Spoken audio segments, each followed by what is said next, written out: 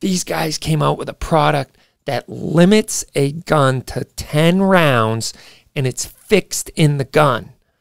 It's fixed in the gun. Like, you can't take the magazine out, and it limits it to 10 rounds. That's like Gun Grabber Utopia. That's like Gun Grabber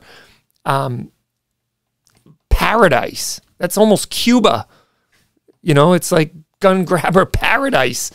It's, you know, so if they're approaching nirvana for their gun control with this item that limits the gun to 10 rounds and it defeats a 10-round detachable magazine, like, nothing could be better. But instead, they're, again, showing what their true intent is, and that is to bankrupt the gun industry and to make it so that nobody can buy a gun.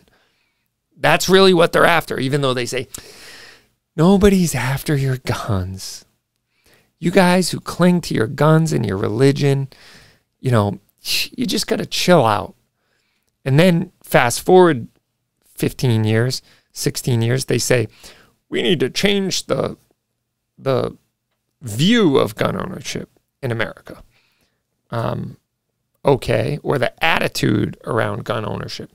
And then you say stuff like Australia-style gun control. Nah, you know what? We have something that Australia doesn't. It's called the Constitution. It's called the Bill of Rights. It's called the Second Amendment. And so you're not going to get it. You're not going to just come round up our guns. I'm sorry. That's not going to happen. Serbia, you don't need an AR-15. Serbia is doing that, by the way.